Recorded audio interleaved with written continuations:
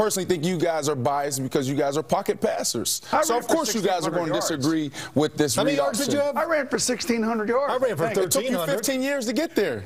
That's what I'm talking about. 30-some thousand throwing. Yeah. All right, hold on. So let's instead of arguing, let's look at a few plays from last week's games and see what happened. And of course, this debate is because of this. If you see the Giants, the linebacker has the quarterback, but he chases the car down inside, makes a big mistake, and of course, Russell Wilson fools everybody and gets 7 or 8 yards. Now, Ryan Tannehill is going against one of the worst rush defenses in football. That's why they moved Clay Matthews to middle linebacker against you guys, the Chicago Bears, maybe to stop Matt Forte. But how about this? Here's the #1 defense in football.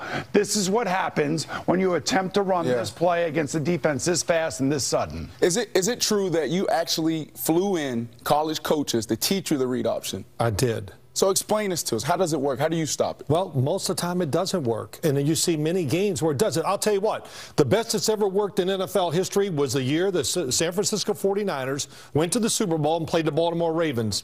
Okay, how many times did Colin Kaepernick keep the football in that Super Bowl?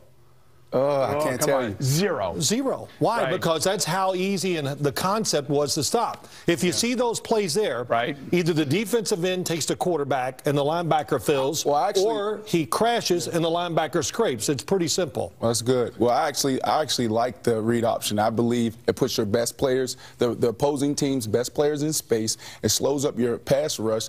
And also the biggest benefit, I believe, is, the week of preparation. You know, how much time you have to spend in the classroom, how much time you have to spend on the practice field. It creates chaos. You got to practice that as an offense too, though. That's what always gets me. Oh, we got to practice on defense. But that's your philosophy. Offense? That's your philosophy. That's your offense. So how's your passing offense going to be good if you're spending all that time? Because you have one-on-one. You have Mike Wallace who runs a 4-2. You have him one-on-one. Why isn't every team doing this then? Why? Because not everyone doesn't. Not everybody has a quarterback that can do it. Because 75% of the league has quarterbacks like you guys who can't run, who runs 5-2. By the way, we can run if we had to. But here's the thing, Ed, if you watch Tom Brady and Peyton Manning, they'll run every now and again. But that's not the way the game is set up to be successful with.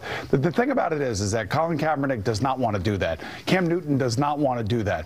I don't think Russell Wilson really wants to do that. He wants to be in the pocket. He wants to be Drew Brees. He wants to be throwing the ball down the field. The other thing and I'm going to say this with you standing right here. You're a wide receiver. You want the ball to be thrown to you. Why do you think Percy Harvin was unhappy out in Seattle? Why do you think Golden Tate is happy that he's in Detroit right now? Because as much as I admire Russell Wilson and think he's a tremendous football player and a great leader, that's not a passing offense. But I also can respect a great running threat because it gives me 8-man boxes and I have one-on-one outside. So I respect that. Again, okay, so if it's so unstoppable, why didn't they run it against Detroit? Why didn't it work there?